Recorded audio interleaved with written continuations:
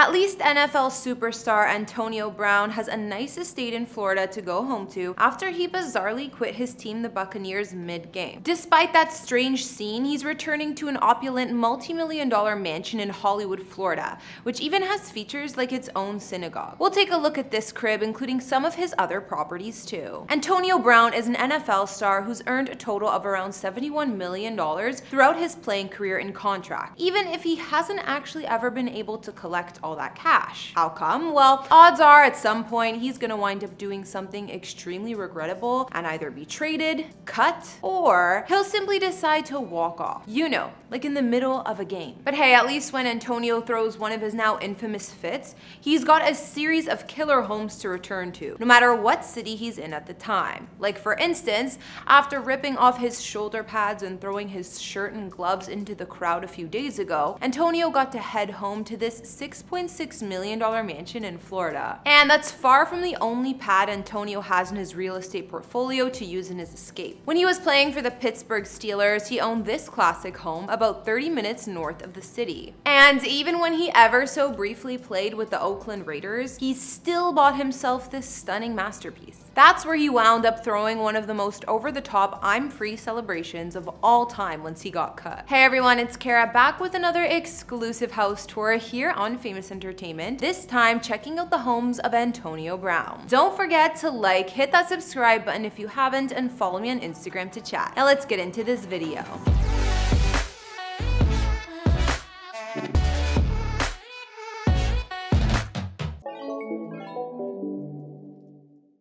We'll start with the home that Antonio has owned the longest. Upon being drafted by the Pittsburgh Steelers in 2010, Antonio would quickly make a name for himself in the league, and by the start of the 2012 season, he had already earned himself a 5-year, $42 million extension. One of the first massive purchases that Antonio made with all that money was picking himself up this 5-bed, 7-bath home located in the Pine Township community of Gibsonia for $1.9 million. The unique thing about this area of the city is that it's a relatively small development, but it comes with very large homes. In fact, almost all of them are constructed upon their own acre of land. And as for Antonio's place, well, it's got 3 acres. The main house features 8,797 square feet of space, including a grand living room with a fireplace and a coffered ceiling. Also on the main floor, the kitchen has a pair of gigantic islands, not to mention Thermador appliances and some smooth wood floors. Upstairs, Antonio's master suite includes a private balcony as well as its own fireplace with an accompanying sitting area and a massive walk-in closet. That's not enough. Downstairs, you'll find a finished basement that offers up a home theater, a gym, sauna, a steam shower, and a full bath. All of that, and I haven't even touched on the outside yet. While living here, Antonio had a ton of custom-built facilities added, including an asphalt basketball court, a turf practice field, and most notably, a totally over-the-top custom-built treehouse. Just how over the top is it? Well, when's the last time you heard of a treehouse coming with its own indoor plumbing? Antonio's treehouse boasts a sleeping loft, a living area with a flat screen TV, a bar, and a bathroom with a full steam shower. Why would he build something like this? I can only assume it's for his kids. Like right now, I just want to stay here. Yeah. Everywhere you go, people want autographs, pictures, and you know, that's amazing and fine. But you know, in life, you need a place to get away. Oh, so it's just a place for him to go to avoid other people. All right then, I guess that makes sense too. Of course, this home has actually been pretty empty for a number of years, ever since Antonio was eventually traded from the Steelers to the Oakland Raiders in April of 2019. But once he landed in Oakland, Antonio found himself some brand new dig. I'm gonna keep this next spot brief, almost as brief as Antonio's stay with the Raiders, which actually lasted 0 games. You see, after moving to Oakland, just about the only thing that Antonio did do there was buy this jaw-dropping property for $3.3 million. This 3,506 square foot home featured 6 bedrooms and 6 bathrooms. It also has its very own pool, entertainment patio, and additional guest house. Featuring a wide open floor plan on the main level, the primary living area of this home combines the living room, a dining room, and kitchen into one massive space. And somewhere on the property, it also has a cryogenic therapy chamber, because why not? Unfortunately for Antonio, he only got to spend about 6 months living here before he wound up being cut from the Raiders and listing the home for $3.375 million.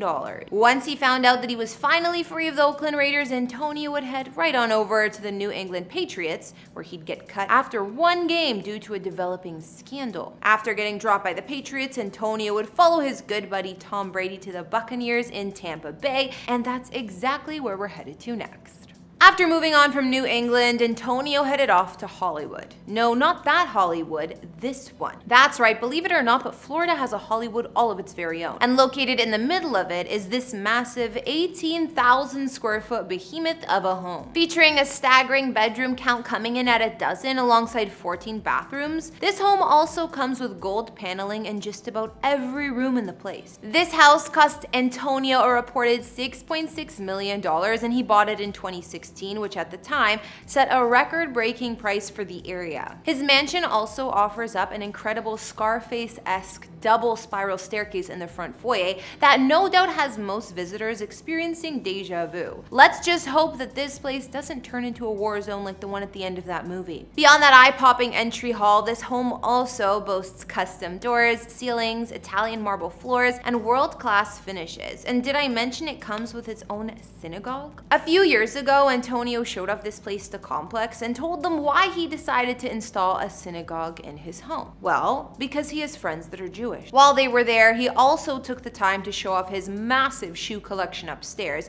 in his gigantic walk-in closet. Beyond all of those kicks, Antonio also installed a state-of-the-art home theater, a centralized climate control computer system, and fully wired this place up, smart home fashion. Out back, he might not have the same level of technology, but he still got his very own outdoor kitchen, a wet bar, and a sprawling saltwater pool to keep him busy. Alright, so now we've taken a look at 3 of Antonio Brown's homes, including his mega Florida mansion he's likely hiding out in right about now. The question is, now that he's no longer employed by an NFL team, will Antonio be able to afford the upkeep on this opulent place? I guess only time will tell. But for now, I think that'll wrap up this house tour. What did you guys think about Antonio's properties? Did you have a favorite? His Florida home honestly has a little bit too much gold for my taste. Anyways, be sure to let me know in the comments section. Thanks for watching. Don't forget to give me a follow on Instagram and tell me which celebrity homes we should take a look at next.